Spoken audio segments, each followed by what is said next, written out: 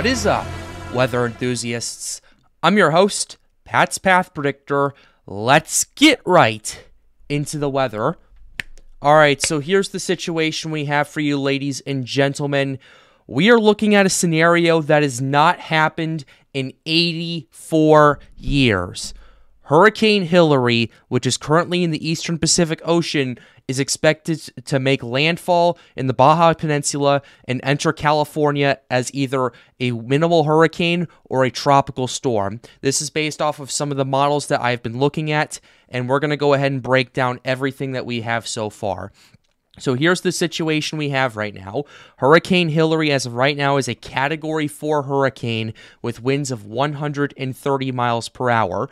The strength has come down some. Earlier, it was 145 miles per hour. Now it's down to 130. This is primarily due to the reasoning is because it's moving through cooler waters as of right now. Before, Hilary was in 30-plus degrees Celsius waters, and that was what it was able to use to fuel this to get pretty much into a mid-range Category 4 hurricane.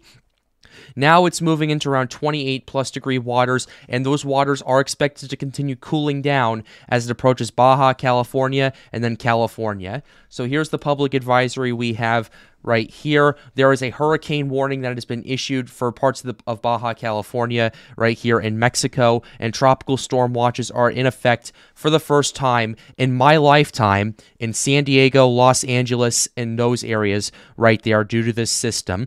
You don't typically see stuff like this because the waters are too cold, the shear is too strong, and everything like that. But this time is different, and we're going to continue to monitor this. So here's what we have. The minimum central pressure is 948 millibars. Once again, a 130 mile per hour Category 4 hurricane. And here's what the NHC is saying about this. Life-threatening and powerful potentially catastrophic flooding over much of Baja California and Southern California this weekend and early next week. So that's what we have going on. In the impacts, rainfall is pretty much the top one.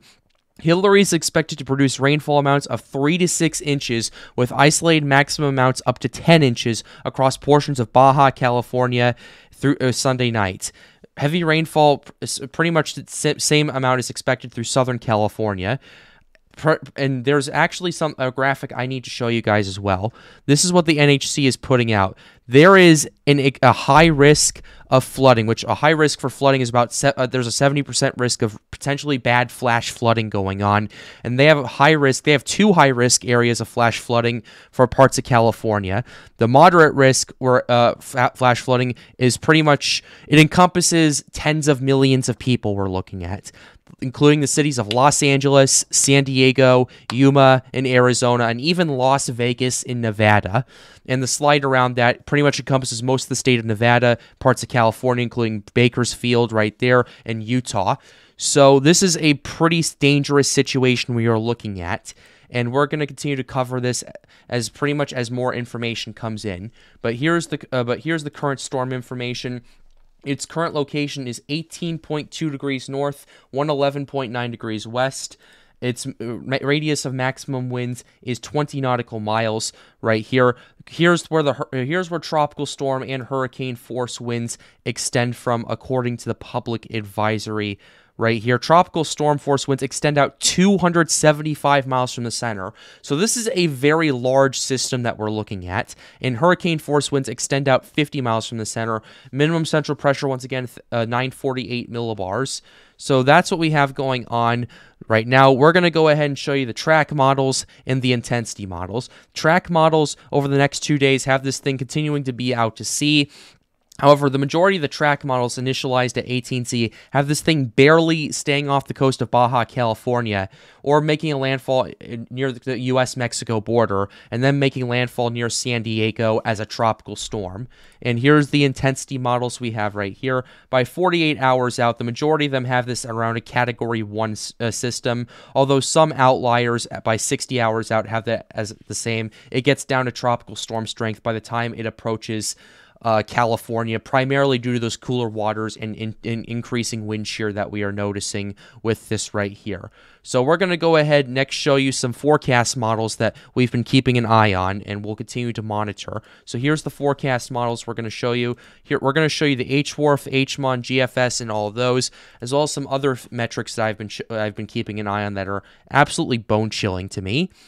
So here's the HWRF we have. This is a little bit out of date, so please do keep that in mind. Here's what the HWRF has this system doing. The HWRF has the system staying barely off the coast of Baja California, making landfall around Orange County once it enters there, as around a 992 millibar system right here. I'm going to go ahead and show you the 850 millibar height and wind. So yeah, it's not nearly as organized as it is here with what's going on. Again, wind shear. Again, a lot of stuff is in play with this, but there is going to be a lot of potential flooding with these rains right here. This is a scenario that has not happened since 1939, ladies and gentlemen, and that was the Long Beach tropical system. So this has not happened in generations, and I think it's important to emphasize this. So that's what the HWRF has this thing doing. It moves further inland, but basically by the time from the time of now until it approaches California, it's going to be weakening at a considerable pace. So you don't have to worry about it's not going to be the wind threat that's going to be the main concern. It's mainly going to be the flood threat, especially with the amount of rain that we are anticipating going forward into this. Now we're going to go ahead and show you the HMON run with Hillary right here. We have some of it out. We have enough the 18Z out to kind of show you what's going on. So here's the 18Z run we have for you right here. Things do start weakening as it approaches California. It stays off the coast of Baja California, although it does bring hurricane force winds to a lot of areas over there. And if we go ahead and show you the cone once again, actually, I think we can, yeah, if we show you the cone right here, yeah, things are getting pretty interesting. From here to here is a hurricane warning. It's going to mainly stay off the sea. However, it's going to stay close enough for the hurricane force winds and potentially the eye wall to get on shore.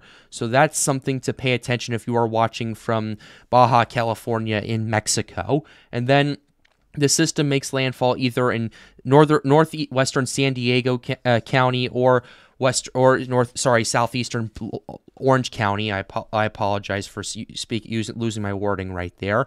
And basically, it doesn't have nearly the winds that the HWRF is calling for. I'd say by the time this thing makes landfall, and the NHC actually has this for the forecast advisory by the time it approaches, we're looking at around a 50-mile-per-hour system by the time it approaches Los Angeles. I'd say 50 to 60 miles per hour is how strong it's going to be when this thing makes landfall.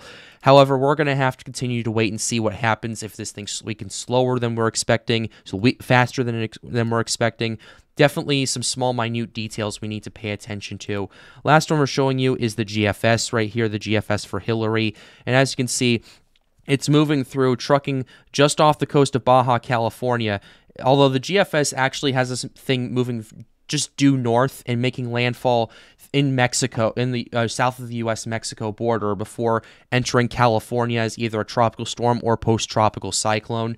Again, all three of these runs are indicating a very big flood threat, ladies and gentlemen. So this is something we absolutely need to take very seriously over the next few days. But we're going to close the video out right here. If you're watching this from Los Angeles, San Diego, Orange County, or even in Baja California, pay very close attention to your forecasts, your local weather offices, and we'll continue to update you here on the Pat's Path Predictor channel. We're closing the video out right here. Hope you enjoyed it. Be sure to leave a like, subscribe to the channel if you are new. It helps us out, helps us make more videos like these. The goal of this channel is to get more people engaged with weather. But with that being said, have a wonderful day, guys. Stay safe.